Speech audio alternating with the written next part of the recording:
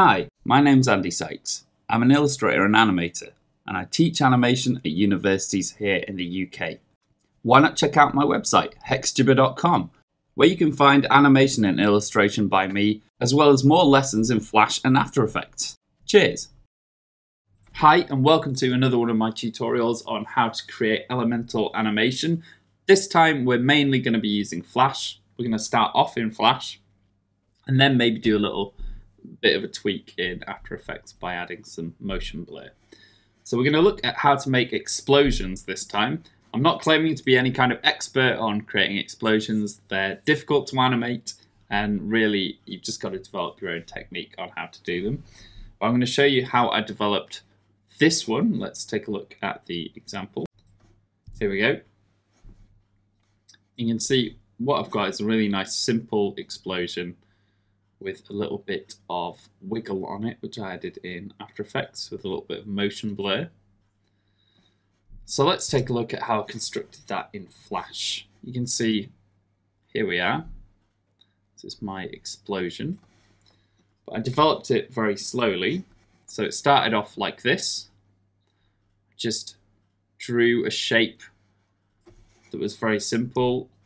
This kind of cloud's not very realistic. If you check out Joseph Gillen's books, Elemental Magic 1 and 2, he tells you how to draw more realistic looking smoke clouds and explosions. But I wanted to make a nice kind of simple cartoony one in this example. So I started off with this shape, which I drew with my Wacom tablet, and on 2s, so that's a new keyframe every 2 frames. I essentially just scaled it up from this original one here, and I added a couple of little kind of blobby bits round the edges just to show that it was expanding. And again, I copied it and sized it up a little bit more and made the blobby bits bigger and added a couple of little ones in the center. And I did the same here. You can see the expansion rate towards the end of the animation is a lot slower. So it starts off very quick and then it kind of slows down like a dust cloud would. There we go. And next up, I added a little bit more to it. So I started off with just a black screen, and then I had a kind of spark. If you're thinking about explosions, you tend to get this kind of spark at the beginning, which is showing the actual kind of explosion. So that's on 2s. And then I added the first frame of my explosion there. You see I've coloured it in with kind of explosion-y sorts of colours. One of the mistakes perhaps I've made with this cloud is the highlights around the edge are the same width all the way through.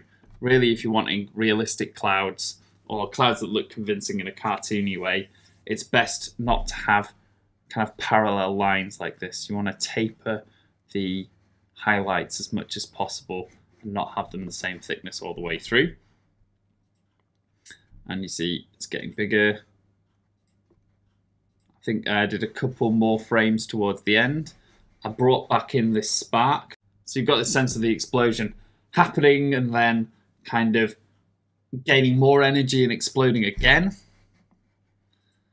And then these last 2 at the end, they're new frames, which look more plumy, like they have kind of more of a sort of star shape, more of a triangular edge, where they're gaining mass and expanding. So there we go. You might be wondering why I've done these sparky bits in blue. That's just to kind of separate them from the rest. They don't end up being blue in the final thing.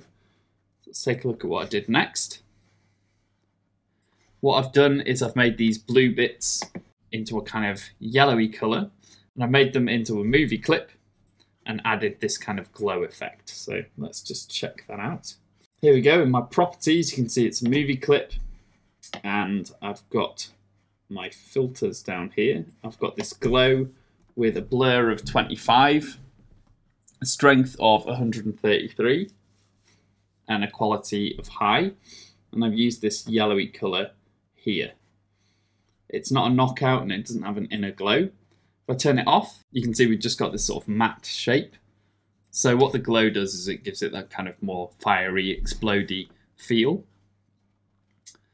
And you can see that I've embedded these extra bits here underneath some of the plumy parts of my image to make them feel like they go together. And I've tapered these inside plumes so that they're not the same width all the way along. It just makes them look a bit more smoky and a bit more natural. And there we go. I've made this one into a movie clip as well. I haven't made the cloud into a movie clip because I don't want the cloud to be glowing. I just want these spiky bits to glow. And there we go.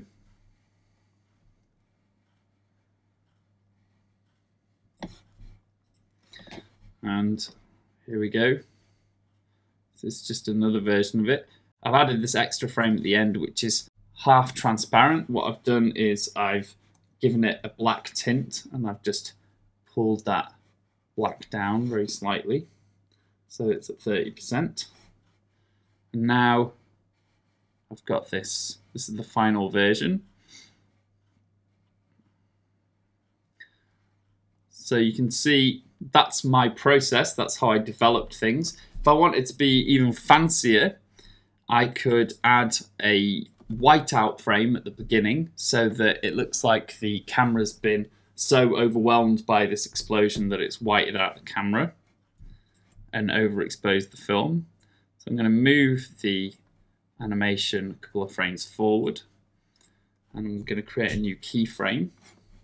I'm going to draw a rectangle and make it the size of the stage, which in this case is 1280 by 720.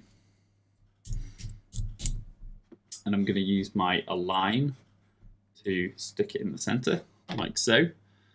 So it starts off black, goes to white, and then my animation begins. So it looks like this. You could place a whiteout frame anywhere you liked. It's generally best near the beginning, but you could place it after this frame perhaps and white out before we see the next one. But in my original example, I didn't bother with any whiteout frames. What I did is I exported this as PNG sequence and took it into After Effects. You don't have to use a PNG sequence. You can in fact import SWFs into After Effects, which is really, really cool. And in this example here, what I've done is I've got this PNG sequence and I've put some wiggle on it. If you don't know how to do wiggle in After Effects, make sure you check out my After Effects tutorial on basic expressions. I've got my position parameter, I put a wiggle on it, and I've attached it to a slider. So what I've done is I've said this wiggle should wiggle 5 times a second, and it should take the value of how many pixels it's wiggling in from this slider. So it goes from wiggling at a value of 50 at the beginning, and then at the end it goes from 50, you can see my slider's value of 50 goes down to 10, and then down to 0. You can see that it's wiggling, wiggling, wiggling, and then it stops.